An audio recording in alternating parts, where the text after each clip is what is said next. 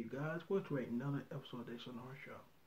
Now, Dragon Ball Super will be on Crunchyroll, which is a good thing. It coming this Saturday to reach I believe episode 63, the recent episode that about to come out, and then every week they'll add 10 new episodes on there, for they can all equal out to all 63 episodes. So Crunchyroll we finally got Dragon Ball Super on Crunchyroll.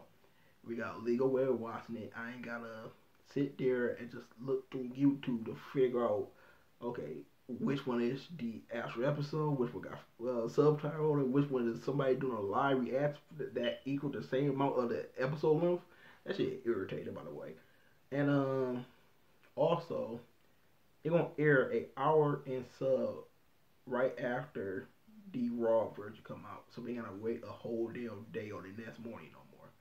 Pretty fucking epic. Read the article in the description below.